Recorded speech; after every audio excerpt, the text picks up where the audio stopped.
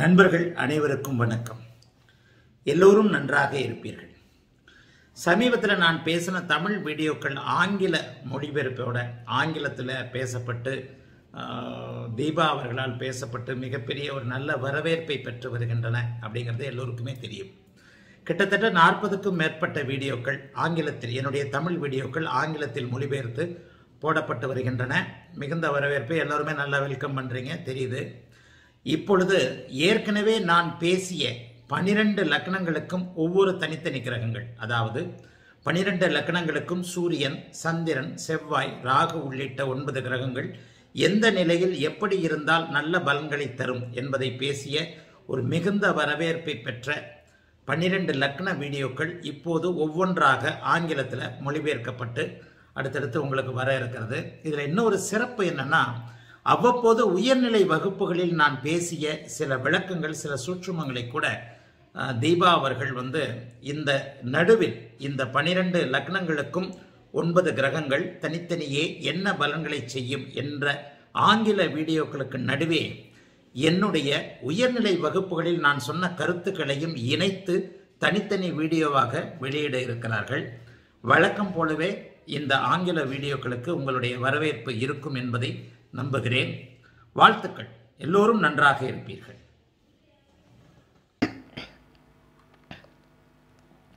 This program is brought to you by GURUJI TV. This YouTube video is a translation of the Tamil video of a renowned astrologer, Jyotish Mahaguru ADITYAguruji. The link of the original version, that is a Tamil video, is given in the description box of this video. This is astrologer Deepa and I am presenting you the English version of the Tamil video. In my last video, I explained about many astrological concepts of moon, significance of moon, etc.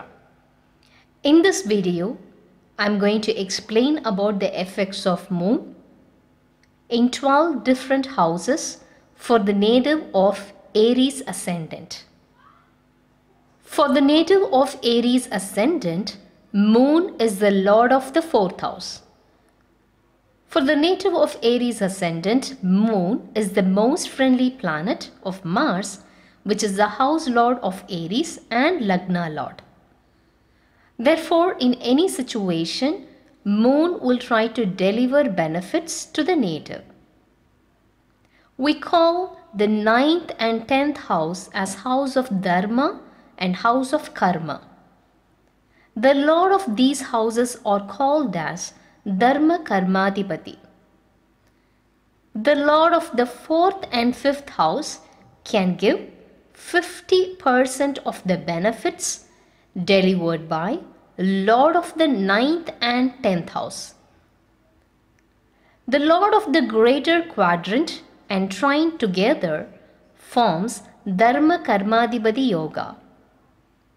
For the native of Aries ascendant, the lord of the 4th and the 5th house can also deliver a good amount of benefits.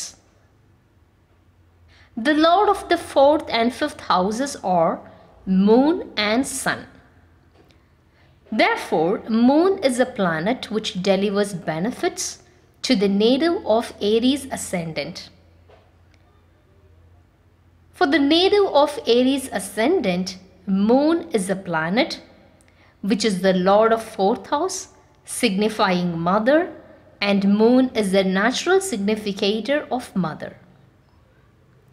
When moon has good strength, then definitely it gives great benefits. In order to predict the benefits delivered by moon in 12 different houses for the native of Aries ascendant, it is first of all necessary to know the strength of the moon, that is light energy of the moon. And you all know very well that where moon resides, that particular house becomes Rashi. I will give you an important tip to gauge the light energy of the moon. The moon is said to have good light energy when it is 5 days before Purnima and 5 days after Purnima. In other words, the waxing phase from Dashami Tithi until waning phase Panchami Tithi, moon has got good light energy. In any situation, moon should not be in conjunction with Saturn or Rahu or aspected by a Rahu or Saturn.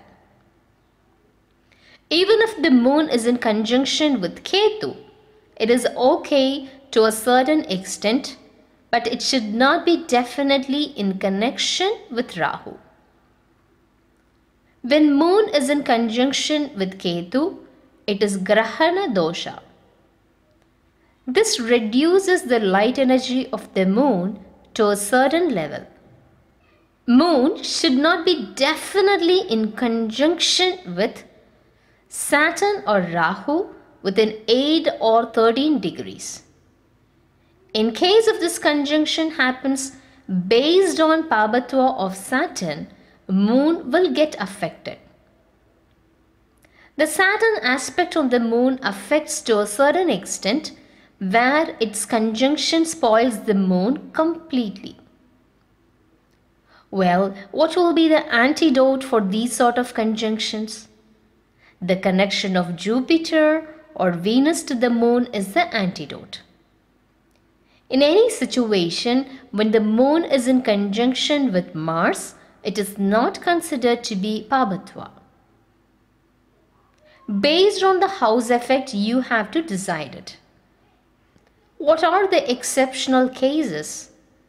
For the native of Virgo and Gemini ascendant, the conjunction of moon and Mars is not good because Mars is a functional malefic for the native of Virgo and Gemini ascendant. And moreover, Mercury and Mars are dead enemies. When there are rules, the exceptions also exist. Some might question that I specified a point that Mars and Moon conjunction is not considered to be Pabatwa. Still, the native of Mithuna or Kanya Lagna suffers a lot. The reason is you have to learn the exceptions as well. For the native of Gemini and Virgo ascendant, Mars is the worst enemy. The ascendant Lord Mercury and Mars are dead enemies.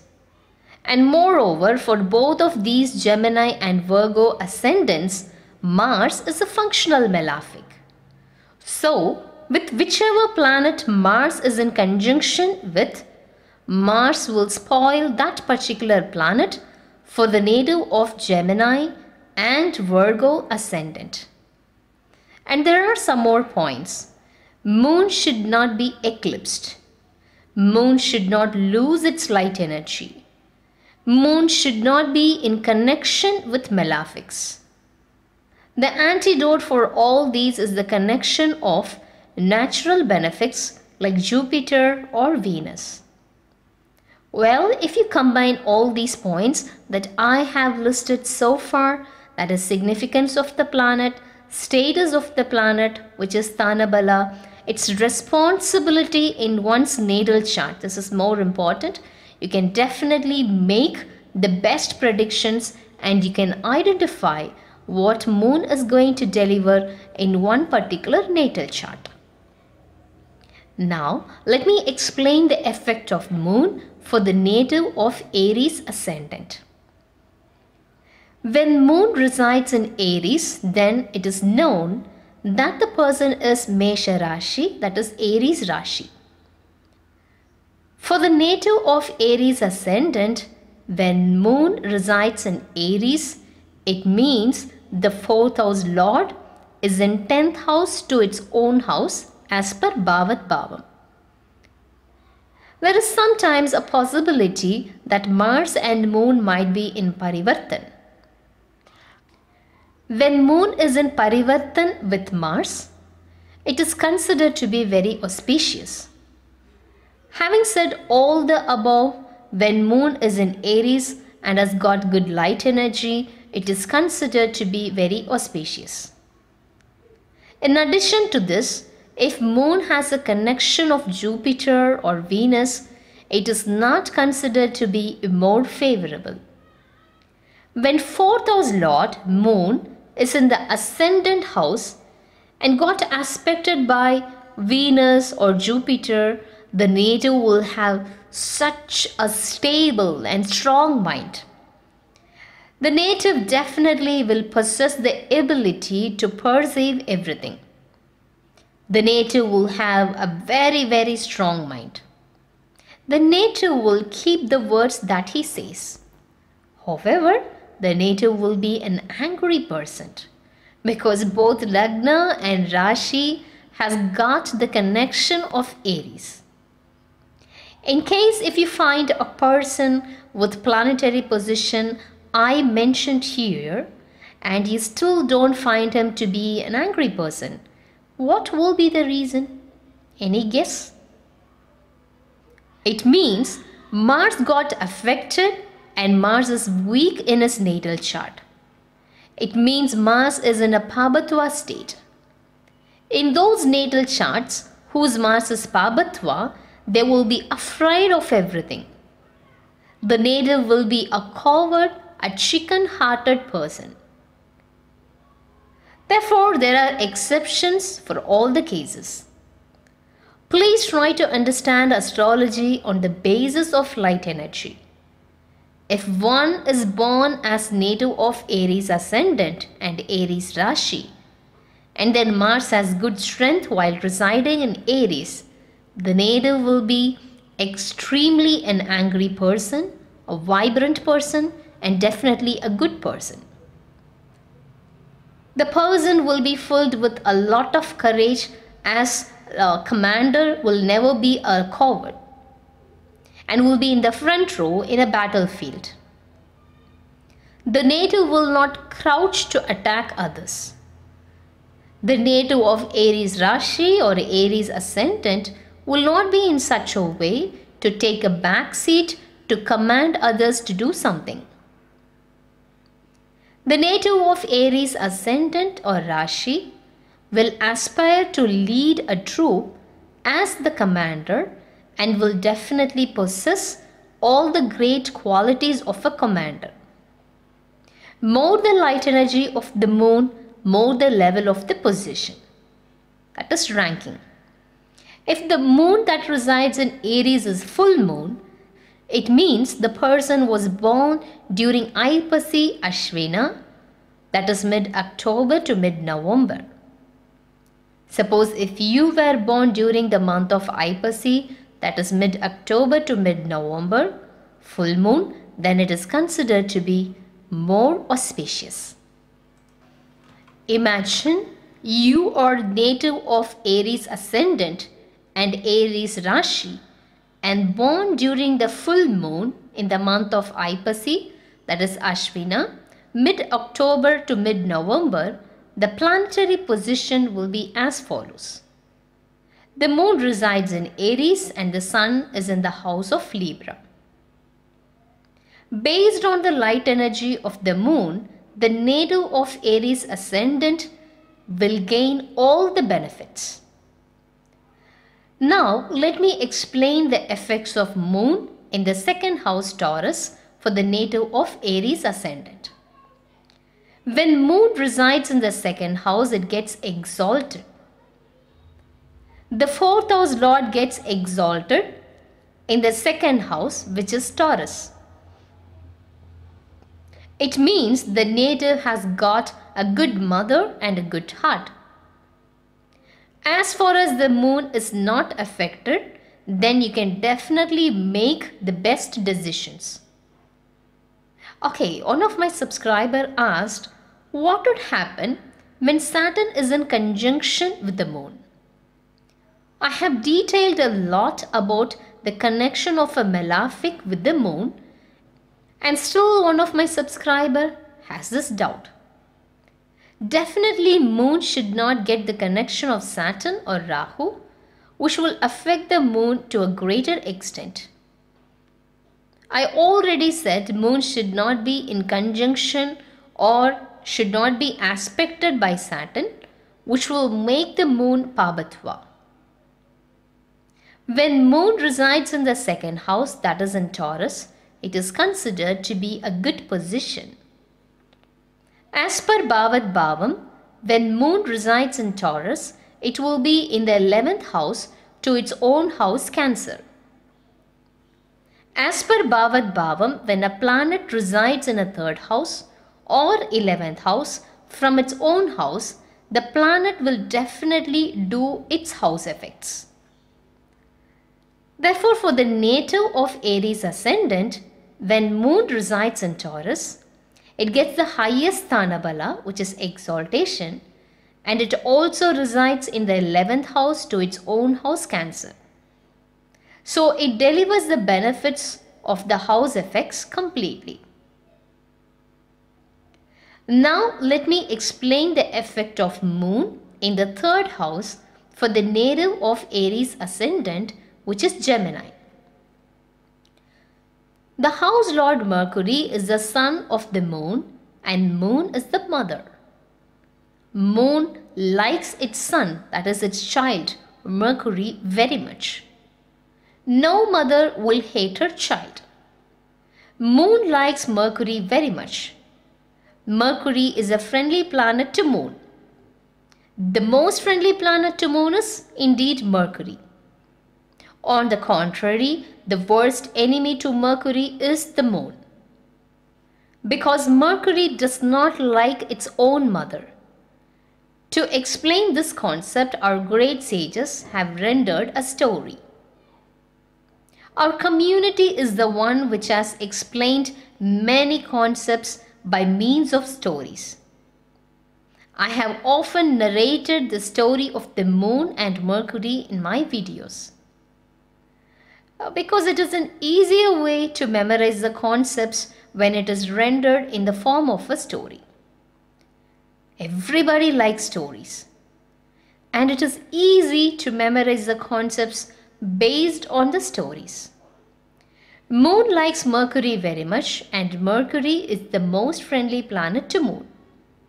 Those who already know the story will find the story a bit boring. Those who listen it for the first time, it will be a great surprise. The planet which is most liked by the moon is Mercury, whereas the planet which is hated most by Mercury is the moon. This was simply explained by a story that Mercury was born as an illicit child of the moon. A mother, whether her kid is an illicit child or not, she always likes her kid. She can never hate her child. But imagine the shame and humiliation that an illicit child will face in the society. Everybody will brand the child as one who does not know the name of the father to describe that it is illicit. The worst humiliation to a person can be brought when the nature of the birth is questioned. The person will lose his courage when he was humiliated in such a bad way.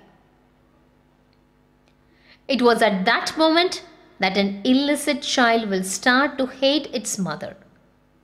The child will hate the mother very badly.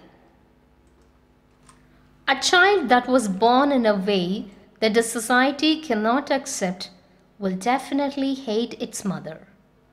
The great Maharishis, in order to explain the concepts of astrology, narrated a story that we can memorize these concepts easily. Mercury is an illicit child of the moon. So Mercury hates its mother. No matter whether the child hates or not, the mother will always love the child. Based on this concept, Mercury will hate the moon, but the moon will like Mercury very much. If you understand these relationships, then you can make much better predictions.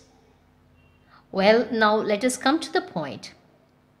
When moon resides in Gemini, it will be in a mental state like that of a mother which resides in her child's house. Here the inimical or friendly house does not factor in. Only Mercury will be in a avastha since moon resides in its house.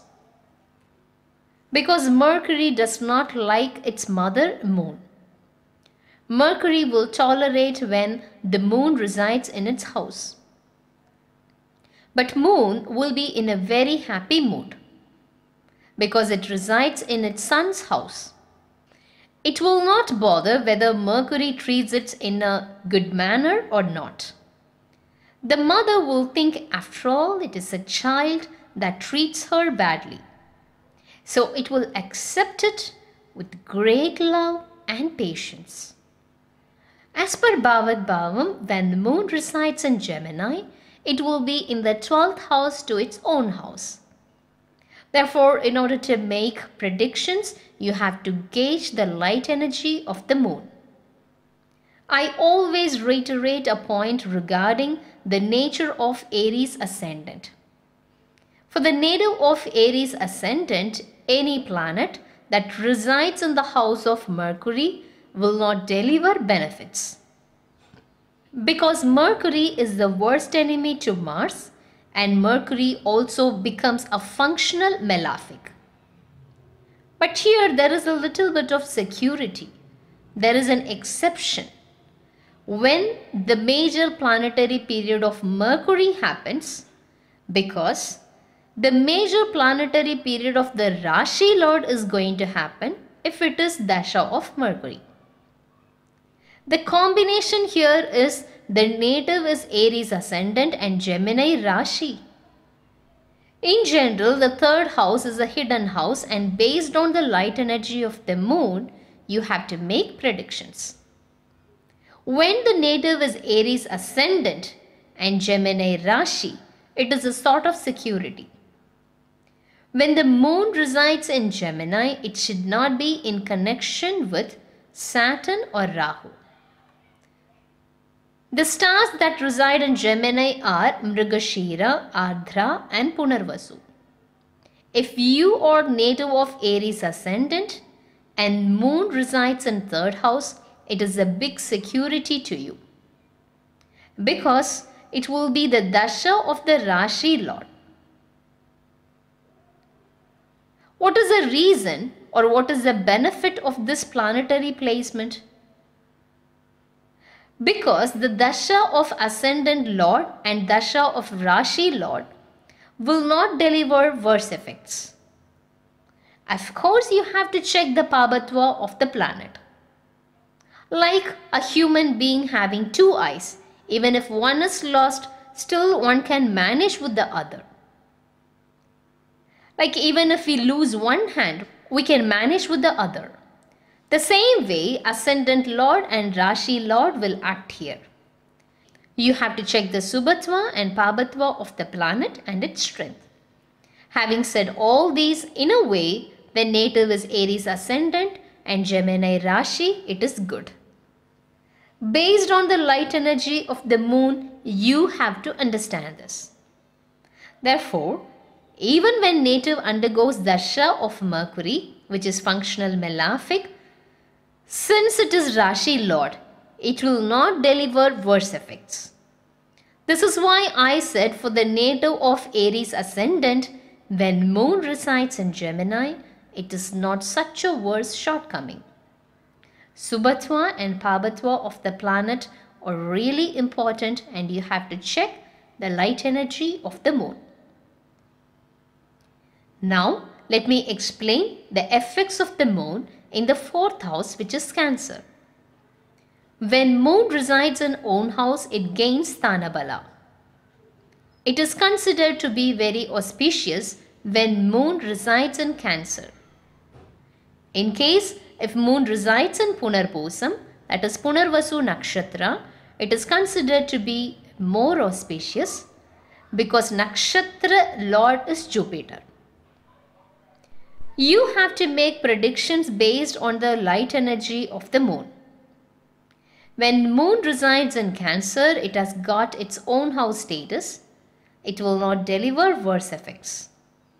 Here, the moon definitely should not be in connection with Saturn or Rahu. When the fourth house Lord is in its own house, for the native of Aries Ascendant, moon will deliver immense benefits.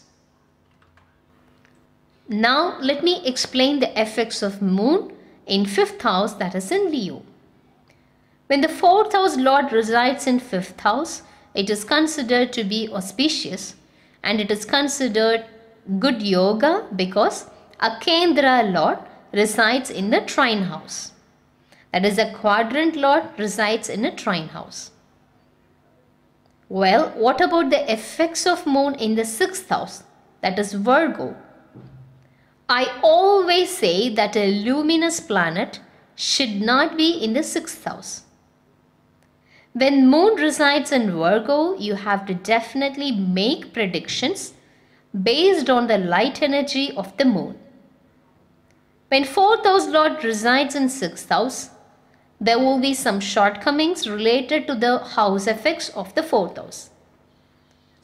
This position is not considered to be good. The moon will not deliver the 4th house effect properly. The planetary position will spoil the mind of the native and will spoil the status of the mother as well. Based on the strength of the dispositor, that is Mercury, you have to make further predictions. Moon should not be definitely in connection with Rahu or Saturn here. Now let me explain about the effects of moon in the 7th house, that is Libra. In case if moon is full moon, when it resides in Libra, it will aspect the ascendant house. And it makes the ascendant house Subhatva. It will raise the native to such a great level in his life. When moon that has got immense light energy aspects the ascendant house, it delivers a lot of benefits. During Dasha of moon which has got a lot of light energy aspects the ascendant house, it delivers great benefits. In addition to this, if it has got connection with Jupiter or Venus, then moon delivers immeasurable benefits. It is important to assess if native undergoes Dasha of moon or not. Because based on the birth star, the native is going to enjoy the Dasha of subsequent planets as per the Vimshottari Dasha system.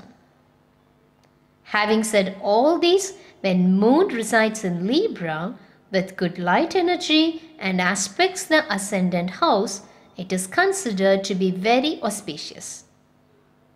Based on the nakshatras, one is going to undergo the dasha of a planet. So, you have to also check whether a person is undergoing the major planetary period of the planets, which is very, very important. Having said all these, when moon resides in 7th house, it will deliver benefits. Now let me explain the effects of the moon in the 8th house for the native of Aries ascendant. When moon resides in Scorpio, it gets debilitated there. It is also important to note that the moon, which is a luminous planet, is in the 8th house to the ascendant house. So here, can we make a hasty prediction like it is very bad? No. You have to make predictions based on the light energy of the moon. The 4th house lord moon is in the 8th house and it gets debilitated there.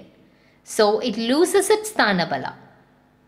Suppose if the native was born during Vaikasi, full moon, that is Vaishaka Purnima, mid-May to mid-June, full moon, then moon has got a lot of light energy and it will deliver benefits. Astrology is something you have to deal with in-depth knowledge. Of course, moon is debilitated here. In addition to this, 4th house lord is in the 8th house to the ascendant house. When moon resides in Scorpio, for the native of Aries ascendant, it loses its Sthanabala. In addition to this, it is also in the 8th house to the ascendant house. This means that the moon is completely spoiled. However, all these can be altered merely by the aspect of Jupiter. Imagine Jupiter resides in Cancer, where it is exalted and aspects the moon in Scorpio. The predictions will go upside down. Or let us imagine another situation where native was born during Vaikasi, that is Vaishakha full moon, Purnima. It will indicate that the native has got a very good mother and all the significance of the moon will be delivered excellently. This is the advantage of the Subhatva. By the grace of Almighty, I realized all these. This is where certain traditional astrologers fumble. As soon as they see in one's natal chart, moon in Scorpio, which is debilitated, and also in the 8th house to the ascendant house, the astrologer will predict like the native's mother is of not good status. On the contrary, the native will say that they have got a mother of great status. The mother might have a very great reputation in the society. She will be a famous person in that town or famous around the world. The astrologer who predicted, that is, who made a wrong prediction, might rack his brain as to why his prediction has gone wrong. While moon is debilitated and it is in the 8th house to the ascendant house, how the mother could be of great status? A simple reason, which is nothing but aspect of exalted Jupiter on the moon, can change the entire situation. Jupiter might have aspected the moon from the 4th house, that is Cancer, where it gets exalted, or might have aspected from Pisces, which is its own house, which is 12th house to the ascendant. Apart from these reasons, the moon itself can be heading very close to Purnima, or it can be a full moon during the month of Vaikasi, that is Vaisakha. If you understand the concepts of Subhatva, you can make the predictions very easily and spontaneously. Therefore, the debilitation status of the moon or its position in the 8th house to the ascendant house can be ruled out based on Drigbala, Subhatva, etc. You have to check whether the moon is highly Subhatva, that is, it has got a lot of light energy, or whether it has got the connection of a natural benefic. In order to make predictions, these points are very important. Now let me explain the effects of moon in the 9th house, that is Sagittarius. The lord of the quadrant house is in the trine house, and as per Bhavat Bhavam, moon will be in the 6th house to its own house. In general, it is good when moon resides in Sagittarius. For the native of Aquarius ascendant, moon will reside in 6th house to its own house Cancer, and this placement is very good for Aquarius ascendant. For the native of Aries ascendant, it is auspicious when moon resides in Sagittarius. Now let me explain the effects of moon in the house of Capricorn. When moon resides in Capricorn, it loses its Digbala, yet it delivers benefits. The position of the moon in the 10th house is better than its position in 9th house, and moon delivers added benefits when it resides in 10th house. Though the moon loses its directional strength here, it is important to check whether it has got a lot of light energy and more strength by residing in the quadrant house. Now let me explain the effects of moon in the house of Aquarius. When moon resides in Aquarius, it will be in the 8th house to its own house Cancer as per Bhavat Bhavam. In this situation, moon will not do the house effects of the 4th effects, of the 4th house, yet it will deliver the 11th house effects. Well, let me explain the effects of moon in the 12th house to the ascendant, that is Pisces. Though luminous planets should not be in the 12th house to the ascendant house, moon resides in the house of Pisces, whose house lord is Jupiter, which is a natural benefic. Since the 12th house is owned by Jupiter, it is okay. When moon resides in 12th house in Pisces, it means that the native is Aries ascendant and Pisces Rashi. As per Bhavad Bhavam, moon will reside in the 9th house to its own house Cancer. When moon resides in 12th house to the ascendant house, it will deliver 50% benefits and it will not do worse effects because it resides in the house of Jupiter. In case if the moon has got connection with Rahu or Saturn, or if the moon itself is Amavasya, then definitely it will deliver worse effects. The connection of natural malefics like Saturn or Rahu, and if it is Amavasya moon, definitely it will not deliver worse effects. Well, in my next video, I'm going to explain about the effects of moon for the native of Taurus ascendant. And this is question time. For the native of Aries ascendant, why the conjunction of Mars and moon is not considered to be Pabhatva? Please write your answers in the comment section of this video. In the description box, we have added the playlist link of all English videos so far published. The link of Aditya Guruji's website is given below in the description box of this video, that is accessible by both iOS and Android users. The link of Google Play Store app is also given in the description box, that is available only for Android users. The Tamil version of this video is also available. Please check the description box. Write your feedback to astro.writetous@gmail.com. Thank you.